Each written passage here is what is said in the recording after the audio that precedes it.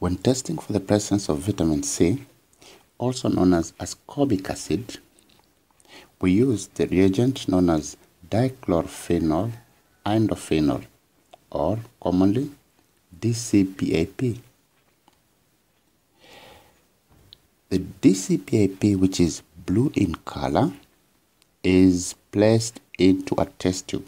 So we place about 2 milliliters, 2 cubic centimeters of DCPAP into a test tube. Then we add the test solution dropwise, that is drop by drop, into the DCPAP in the test tube and shake well after each drop.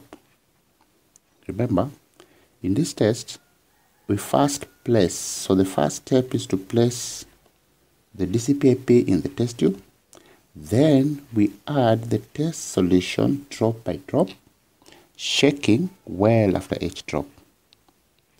Now, if the test solution contains vitamin C, then the DCPAP is decolorized, and the fewer the number of drops taken or required to decolorize the DCPAP from blue to either clear or blue to purple, then the higher the concentration of vitamin C. That is, the smaller the number of drops used, the higher the concentration of vitamin C in the solution.